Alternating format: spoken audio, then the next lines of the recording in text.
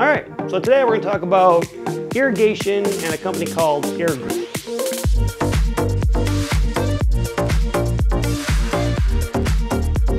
If you're not familiar with Irrigreen, Irrigreen is a irrigation company that uses digital heads. They've created their heads themselves, and what this allows you to do is actually adjust the stream of how far each sprinkler head can shoot, which, if you think about it, is really awesome. You just put a quick clip here somewhere. Essentially, it does the contour of your grass, right? Which is awesome. You know, you've got like maybe like a heating or air conditioning unit that you don't want to spray, or a car, which is in my case was one of the reasons why I like this, a car. But there's also the other benefit of having a digital head is there's no waste, right? They're not overlapping 50%, which is what most irrigation companies do, is they put a whole bunch of sprinkler heads, which covers the grass, but then there's all this waste because, you know, this area's got this much water, but then where they're overlapped, they get a ton of water, right? Too much water. So I looked at Irrigreen. The other benefit of Irrigreen is their shooting distance, if you have the water pressure, is pretty far, 35 feet in each direction. So essentially one sprinkler head can do 75 feet, which is like almost like the width of a house, right? So my whole front yard, my front and the side of my yard, I've got 3 sprinkler heads. And for the most part, it covers everything I want, but I'll address that a little bit later on in the video. So 3 sprinkler heads cover pretty much what I want. I did the installation myself, very easy with some PEX. Essentially, I just used a manifold. I tapped off my home water supply, ran 1-inch PEX across to the front, which went to a 3/4 backflow valve. I researched all this. I am not a plumber, but my plumber friend said, yep, you did it correct. So what I'm telling you is how I did it, and overall approved by a plumber. I'm sure there are different ways of doing this, but this is how I did it. To a backflow valve, and then out to the middle of my lawn, which is where I put a sprinkler head, and then I teed it off, and one went this side of my lawn, and the one went to the side of my house. Pretty straightforward process. I dug the trenches myself. Each sprinkler head does have to have a cable, so if you do like a dig witch or whatever the heck they call it, that puts the pipe in the ground, but you also got to be able to put the cable in the ground, which you probably could tuck in there, you know, yourselves as it's digging in the trench. But I just dug the trench out. I went down about 1 foot to 6 inches, somewhere right around there. The front of my lawn is very rocky in the bottom, so it was fun. Anyways, so I ran the cables. Everything was very smooth. They give you all the directions. They give you all the little pieces, other than the PEX and like if you do it yourself, but they give you like I think it's a 1 foot extension to the sprinkler head that connects to like your main line, which is my 1-inch PEX. I got a lot of the stuff on Amazon, all the pieces I need. It was pretty easy. I will give you a warning that 1-inch PEX that comes coiled up is a huge pain in the ass to get straight. I mean, I looked, I'm pretty sure I looked like an idiot out my front yard wrestling this thing. It was probably the most difficult part of this whole installation, was just trying to get straight pieces of PEX. My only tip is let it sit in the sun for a little bit, let it get a little warm, and then if you can get 2 people to help you, that would be another person to help you. Two people could do this probably okay, but I was by myself, so it was fun. It was a real pain in the ass. But the installation process went very well. I did the preliminary stuff to get an idea of how far these the sprinkler heads would shoot, and then plop them where it made sense, the sprinkler heads. Now, one of the issues that I came across, which doesn't really mention when you're doing the setup, is they say test your water pressure. So if you go out there, you put a little valve on it, it's like a $5 part on Amazon, tells you your water pressure. Well, I'm on a well, so water pressure is not constant, right? It fluctuates. You know, you got a little container, little reservoir, the little blue thing, and that adjusts the pressure. So when I did that, I wasn't thinking that when I placed them. So when I put everything together, everything shot a little bit small, not as far. Like I measured out 35 feet with a foot, like I wanted a foot to overlap for, you know, just to have it, to make sure I was covered. But in the end, I ended up losing a few PSI. I think it went down to like maybe 30. So I lost 5 feet. So now I wasn't quite getting where it needed to spray. Luckily, I do have a IntelliDrive system, so I'm able to boost the water pressure. I Googled that. It's pretty straightforward process. And that helped. So now I'm back and I'm overlapping. Well, one of the things that I messed up on, which is because I'm not a plumber, is I know that PEX can't be out in UV. This is through Google.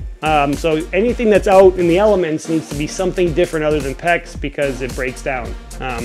So what I ended up doing is when I came out of my house, I used iron pipe to my backflow valve and an iron pipe into the ground, and then everything else was PEX because it's all undercover. But what I ended up screwing up is you probably shouldn't use iron pipe because it's gonna rust, which totally makes sense. My plumber guy's like, yeah, you're gonna have to redo that, which really sucked because it looked really good when I was done. I did like a little patio thing.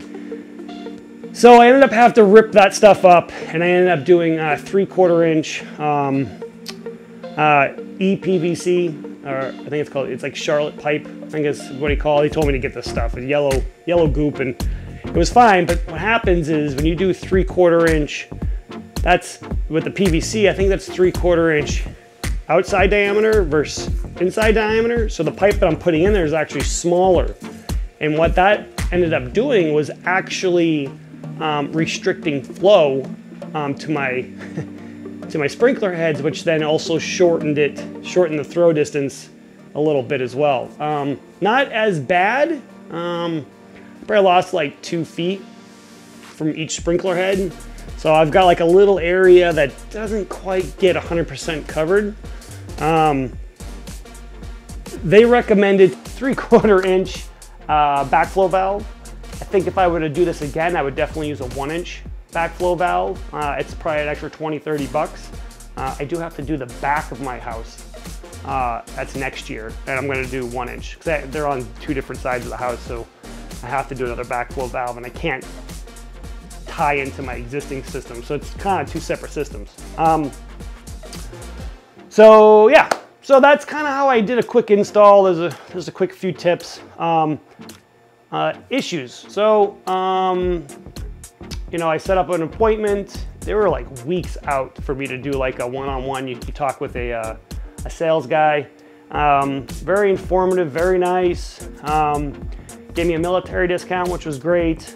They said 4 to 5 weeks, if I remember correctly, and it was right on 4 weeks. Everything came packaged correctly. Everything worked. I hooked everything up, and I was having some issues with, I think, like my sprinkler heads would like just, like within the first week, they would just stop working. And, you know, I'd get a hold of tech support, which is hit or miss. I think they're a much smaller company. They don't have a huge staff. There's probably like 2 or 3 guys in the whole company that actually do this tech support. So everything is very, very slow to get support. But sometimes they, you know, you email them and poof, they call you. But I'd say out of like, because I had to email them 5 or 6 times. I think they replied to 2 of those emails and maybe got 1 or 2 phone calls, maybe. That goes with the sales guy and the support guy. Yeah, so I mean, they were very, very helpful when I got hold of somebody. They were going to replace some sprinkler heads. Maybe it was a bad cable. I mean, they were saying, you know, oh, you know, you just installed it. Maybe you've already got rodents that chewing on cables. I'm like, this thing has only been in the ground for a week. Like, no, that's not the case. But after some finagling, everything just ended up working. And then, you know, a few weeks pass, everything seems to be running well. The setup was easy, putting the pins and stuff and setting all that up was very easy. But I had my controller in the front of my house and it was just getting baked, right? The sun was just, and we had some hot days, 100-degree days, hitting that controller. And then I realized my stuff's not watering. So, you know, I open up the controller, there's a red light on it. And I'm like, I don't know. And it kept on falling out of Wi-Fi, right? So wasn't connecting to Wi-Fi, wasn't watering, so I opened up the controller and this is what I saw. So I mess with it, you know, do all the troubleshooting, reset this, and eventually come back. I leave it unplugged for like 20 minutes. So in my opinion, I think it cooled down, plug everything in, and then it come back to life. So this happened maybe, I don't know, like 4 times within a course of 2 weeks. So, you know, I finally did get a hold of somebody through support. They RMA'd the unit, and I am moving the whole unit inside my house. So even though they don't mention this in their write-up, I think heat does not play very well with this box. So if you can keep it in a shaded spot when you install it, you're probably better off. I ended up, well, it's in that cabinet back there, up there above my microwave, and this is my basement. So I haven't had any issues. After I wired it in there, it stays in cool. It's much cooler. I haven't had a single issue. Everything is just working. Talking about the app, I use both Android and iOS. iOS is fully baked in. It's developed, right? It's got all these pictures. It looks good. It works. On Android, it's definitely an afterthought. It's not as pretty and just not very graphically impressive. It's just, they definitely did it for iOS, and maybe they're, you know, catching up to Android. Some things I would like to see if you're on a well is their scheduling system is trash. To be honest, you can only really set how many inches of water you want at a time, and then you can pick like odd days and you know, every day, and essentially that's kind of about it. I would like to see if there's a way to, they need more features in the scheduling piece. You know, so people that are on well water, you know, if you're gonna water your lawn and you have lots of zones, you might wanna stick a break, some sort of break in between each zone. Each sprinkler head is considered a zone. So if you water one sprinkler for 25 minutes, I'd like to put a little break in there, maybe 10 or 15 minutes, and then do the next one. It doesn't do that. It will just go and do every single head, so you could have your water running for, it could be hours, depending on how big your yard is, which is not great for a well system. Just a few more features for us well guys in the app for scheduling would be great. And I think there's only, I think you can only do 3 schedules. Because I originally was just gonna do like, you know, do these 2 heads for one schedule, right? And then wait an hour, and then do the other 2 heads. Well, I have 3 heads, but essentially do one head, wait 20 minutes, do another schedule to do this one 20 minutes later or 30 minutes later, and then this one 40 minutes later, but you can only do 3 schedules. So you can't even break up the watering by schedules. So that does get a little tricky. Overall thoughts. My grass looks great. It looks really good. I haven't had any other issues other than the control box and the sprinkler heads at the very initial beginning. I do plan on at least getting one more for the side yard because it doesn't get around the corner, but I might be doing a deck, so I really haven't messed with that. And then I got to figure out the logistics on the back side of my house, which I've got some craziness back there. So I got to think about that.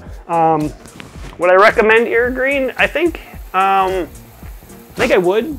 I think cost-wise they're kind of expensive, sort of.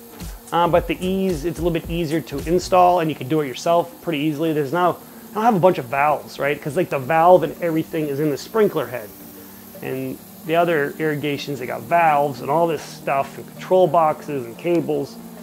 It's all one cable, you know, one cable, and it just runs and it wires off to the next one. It's a really simple process to install. So you might pay a little bit more for materials, but you save on the installation, and then overall you'll save on water usage. So I think in the long run you probably even out. They do come with a 2-year warranty, and I think when I ordered mine I got 3 years. Anyways, that's just my quick and dirty. I didn't even look at my notes, so I was just kind of a little bit everywhere of Irrigreen. If you got a question in there of how I did some stuff or about anything, let me know. Yeah. Take care.